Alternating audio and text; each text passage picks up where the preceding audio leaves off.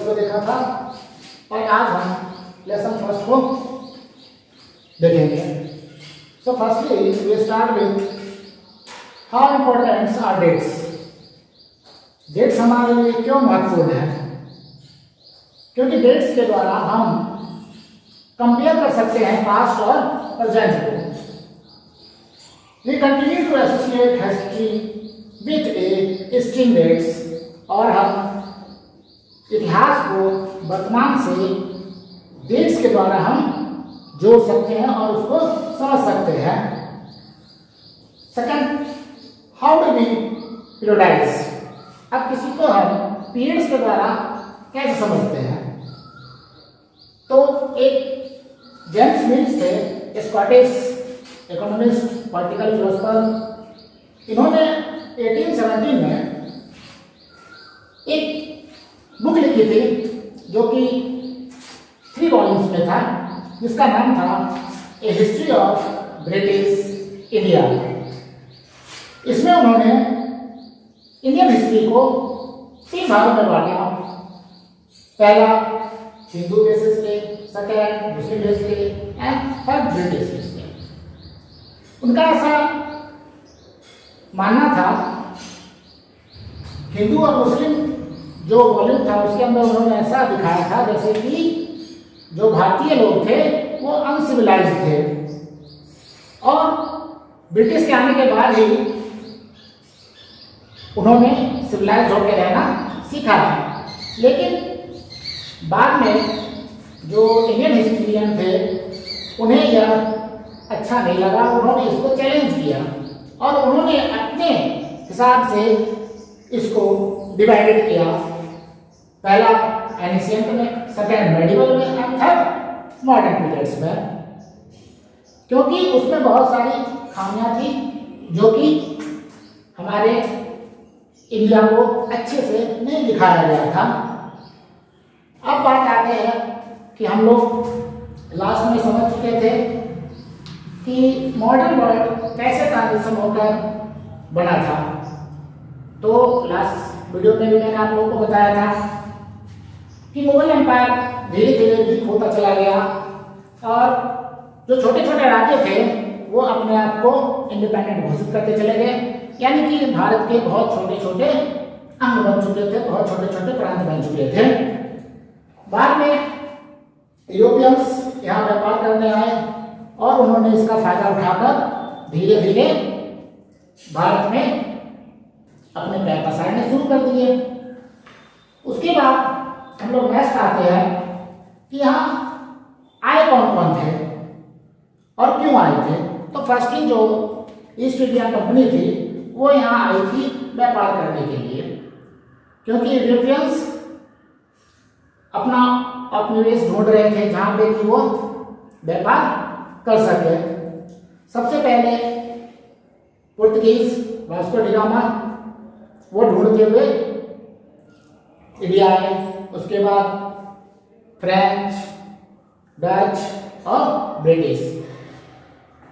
Next में हम लोग आते हैं, देखते हैं कि डेवलपमेंट जो हुआ है उसका मेन आधार जो था वो था औद्योगिक क्रांति। औद्योगिक क्रांति शुरू हुई इंग्लैंड से और यह पूरे यूरोप होते हुए भारत भी पहुंची।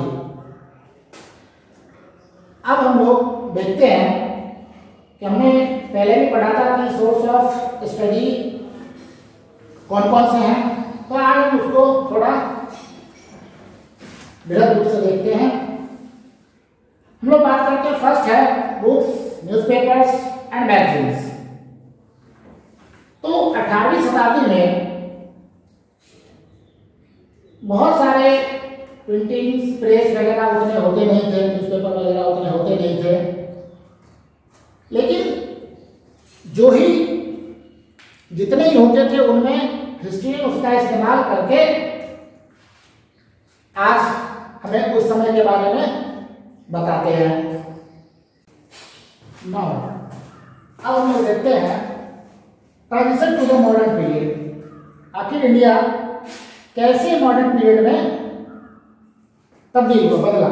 The modern period in India is generally considered to the begin with the establishment of British rule under the British east India company. ऐसा माना जाता है कि भारत में मॉडर्न पीरियड की शुरुआत ईस्ट इंडिया कंपनी के यहाँ पूरी रूप से स्थापित हो जाने के बाद हुआ।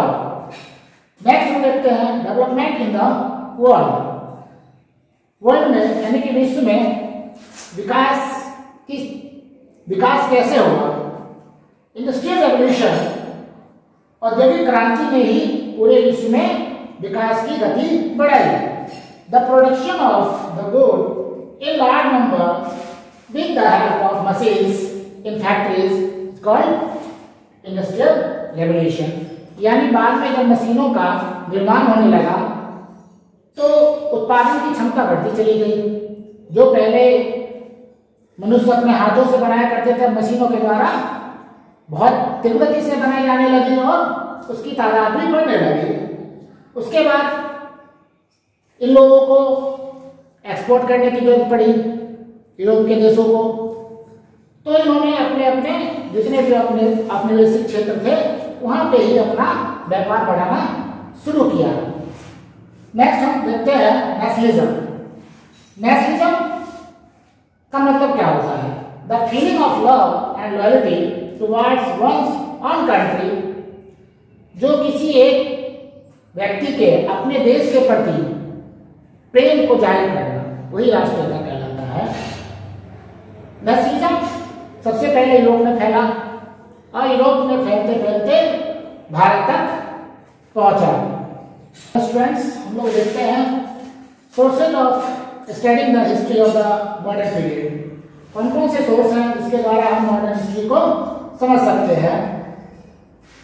बुक्स, न्यूज़पेपर्स एंड मैगजीन्स, ये जो चीज थी इसके द्वारा हिस्टोरियंस इसका इस्तेमाल करके हिस्ट्री को दोबारा रिकंस्ट्रक्ट कर सकते हैं। नेक्स्ट वन है गवर्नमेंट रिकॉर्ड्स, जो सरकारी रिकॉर्ड्स में है। There are many acquired documents and manuscripts dealing with British India at the Indian Office Records, London। बहुत सारे जो भारत के राजाओं के साथ अंग्रेजों का जो डील हुआ था वो सारे अभी भी रिकॉर्ड्स लंदन में रखे हुए हैं। Diaries and accounts of travellers. अब डायरीज और ट्रैवलर्स के अकाउंट हमें कैसे मदद करते हैं? तो वो जब भारत आते थे और यहाँ के राजाओं के यहाँ ठहरते थे और वहाँ की सारी चीजों को देखते थे, कैसे यहाँ की एडमिनिस्ट्रेशन चल रही है, तो हर चीजों को वो अपनी डायरी में अपने नोट करते थे और वो सारी चीजों को संग्रह करके रखते थे। तो उनके द्वारा भी हम उस समय का कैसा इतिहास था उसको हम जान सकते थे, किस राजा के समय कैसा था शासन व्यवस्था, ये सारी चीजों को हम जान सकते हैं। नेक्स्ट वन है फोटोग्राफ्स, पेंटिंग एंड आर्टिफैक्ट्स। अब फोटोग्राफ हम ये देख सकते हैं कि जो यूरोपियंस 18th सेंचुरी में जो आए थे तो उनके पास कैमरा अवेलेबल होता था। उन्होंने बहुत सारी जो इंसिडेंट्स थी उनकी फोटो उन्होंने क्लिक की थी और उनको अभी भी सहेज कर रखा हुआ है। जैसे बहुत सारी आज भी हम इतिहास की जो फोटो देख पाते हैं वो उसी समय की होती है जिनको कि प्रिजर्व करके रखा हुआ है।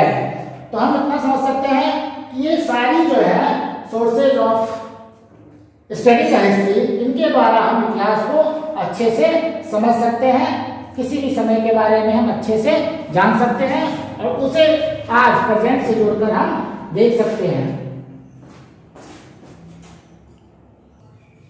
Now student we see what historical structures, जो ऐतिहासिक इमारतें हैं उनके बारे में देखेंगे। The British planned and reconstructed many buildings and cities during their rule in India। अंग्रेजों ने बहुत सारे जो इमारतें हैं वो अपने समय में भारत में बनवाए थे। उसमें से कुछ तो ऐसे थे जो कि उनका कुछ ऐतिहासिक महत्व था, जैसे कि एग्जांपल में हम देख सकते हैं मुंबई का जो गेटवे ऑफ इंडिया है वह बनाया गया था जब king George and queen Mary India visit की थी 1911 में, जब दिल्ली को कैपिटल घोषित उन्होंने कलकत्ता से हटाकर यहाँ बनाया था।